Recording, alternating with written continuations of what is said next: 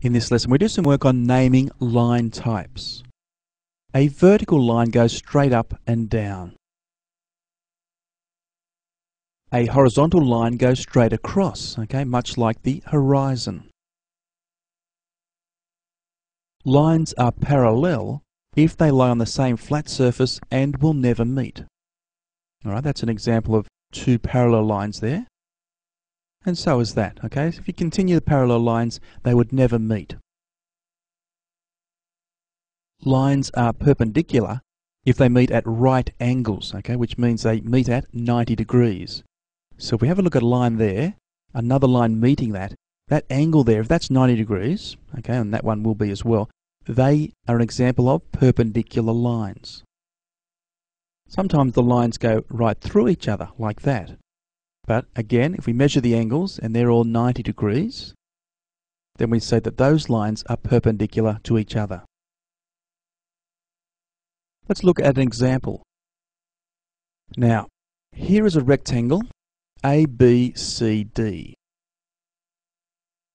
We're asked firstly to name the horizontal lines. Okay, horizontal going across like the horizon. We can see that that line there, from A to B, known as AB, we call that AB, that line.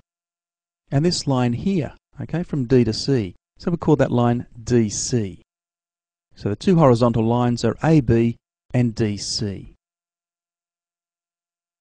In this one we need to name the vertical lines, the ones going straight up and down. Well, you can see that line there going straight up and down. We could call that AD. By the way, we could also call that DA. All right, doesn't matter what order we write the letters in. AD would be the same as DA. This line here is also vertical, going straight up and down, BC. So the two lines AD and BC. Name the pairs of parallel lines. Well, looking at those two lines there, all right, they're the horizontal lines, they're parallel. So AB and DC. Is there another pair? What about these ones here shown?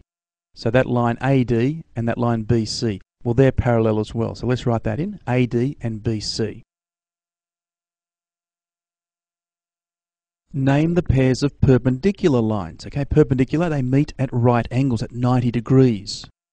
Well, let's consider this top line firstly, the AB line.